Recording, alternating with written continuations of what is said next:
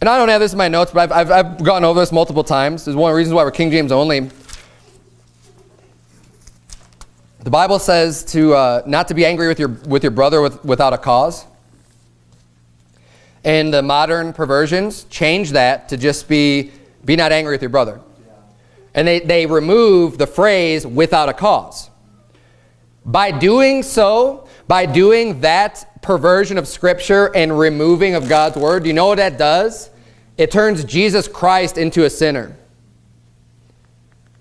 Because the meaning then, when you remove without a cause, what just says be not angry with your brother, well, what happens when Jesus Christ was angry?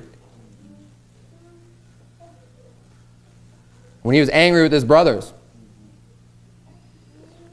We're going to get to that in just a second.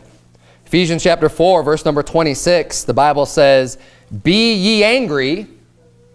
That's like a command. Be ye angry and sin not. So is it possible to be angry and still not be sinning? Yep.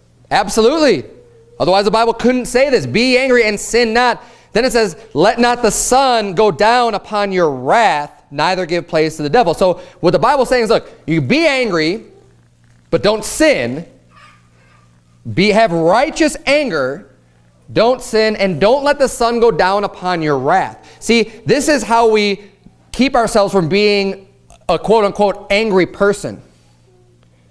You don't want to retain this anger with you all of the time. It's going to make you bitter, and it's going to spoil your heart, and it's going to make you not, you know, as loving as you ought to be in general. Right.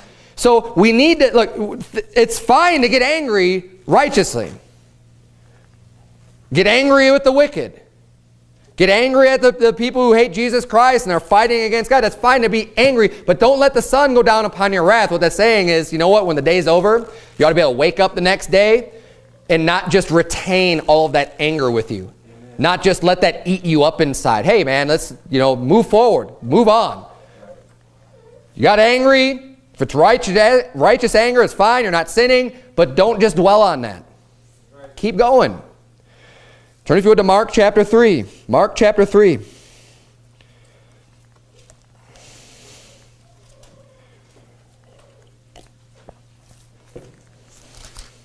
This is one of the examples where we see Jesus getting angry. There's another one where he flips over the tables in the temple. A couple times he does it. It's not just once. He walks in the temple and he sees them buying and selling.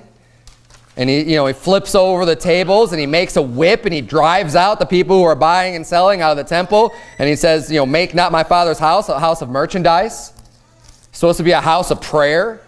And they're coming in and corrupting God's house. And he had this zeal and he was angry. I mean, there's no way you could say he wasn't angry when he's flipping over tables and driving people out with a whip. Get out of here.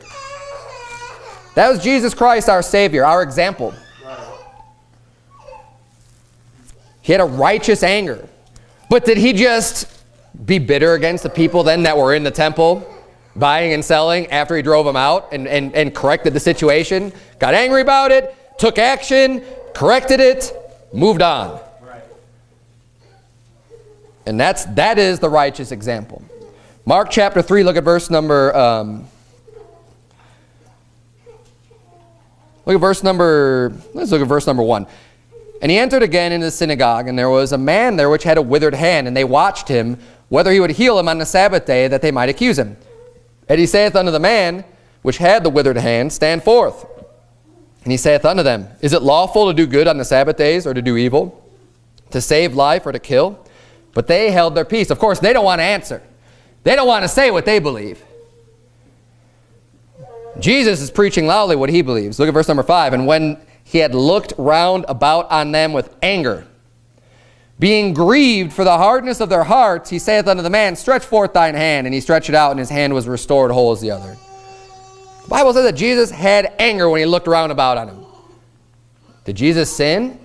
Of course not. Because there's a time to be angry. There is a time when it's right to be angry with people. And it's fine in the appropriate time and place.